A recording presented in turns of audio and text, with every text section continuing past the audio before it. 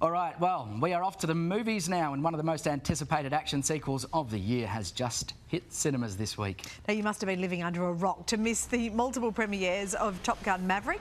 59-year-old Tom Cruise returning as Lieutenant Pete Maverick Mitchell.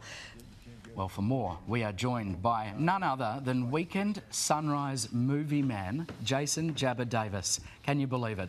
Jabs, it's been 36 years since the first film. Isn't that amazing to think? Is the sequel worth the wait?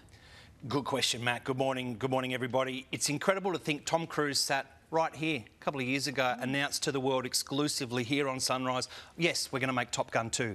He's made it and it's grabbed the world by storm. Stop what you're doing now, get in the car, jump on your motorbike, go and see this movie. Matt, have you seen it yet? It is a thing of exquisite beauty. Thank you. That is, can we change my quote to a thing of exquisite beauty? If your feelings about this film are going to depend entirely on how you feel about the 1986 original.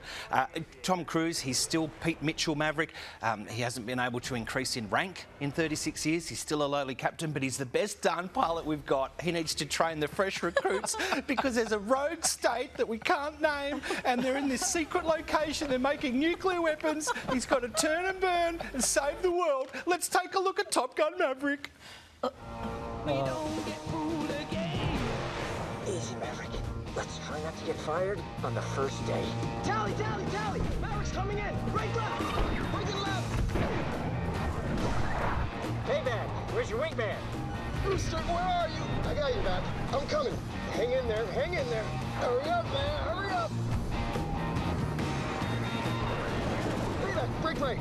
Break it right! Rooster just saved your life, fellas, but it's gonna cost him. Not this time, old man. We should actually scrap my second movie and just talk more about Top Gun Maverick. Just do it. 5 stars. Everyone who sees this is obsessed. Yeah. Like, I mean, it's Beretta and Koshi are still talking about it, and they saw it like 2 weeks ago or something. I mean, yes, it's corny, it's cheesy, it's hammy, it's American. It is what you want from a movie, and I don't care what size TV you've got. It doesn't do these pictures justice. You need to go and see it on a big screen. Any age, it's suitable. And all these characters, other characters, are shouting at Tom Cruise's Maverick. Jon Hamm shouts at him the whole time. Jennifer Connelly, who's sensational, she just busts his ass the whole movie. So it's satisfying from that level, people shouting at Tom Cruise. I think it'll do a lot for the cinematic experience, Jabs, given what's happened through COVID. It'll actually drive people back there, and then they'll go back and see other films. I'm going to go and see it again now. That's all I've got time for. No, you've got to chat about another film Real quick. Okay, so Festival of Firth. Colin Firth, he's everywhere at the moment. He's in that show, The Staircase. He's with Toni Collette. He's also with Odessa Young. She pops up here in this tale of forbidden love. It's called Mothering Sunday. It opens this Thursday. Olivia Colman and Colin Firth are very unhappily married. They lost children in the Great War. That's their maid, Jane, played by the incredible Odessa Young. She's having an illicit affair with Paul. Oh my God, it's Josh O'Connor from The Crown. There's lots of nudity, lots of rumpy-pumpy in this movie. My God, is it slow. Let's take a look at Mothering Sunday. I would like to propose a toast. Well met, our tribes. Well met and well loved. Clary and I, my wife and I,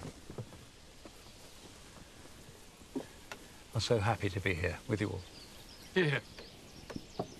And with your children, who have been so good as to feel like our children. Godfrey.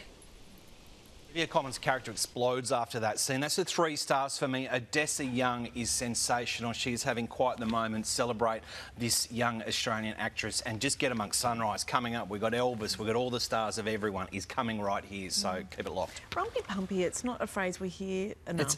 I wonder whether it's underutilised. I'm not sure. I wonder whether it's appropriate. I'm also not sure. Yeah, hit me up on Twitter how you feel about that. But Top Gun goes, get out of this, stay for the news, and then get out there and watch it.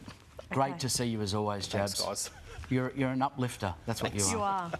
I tried. You're watching Weekend Sunrise, our top stories this morning.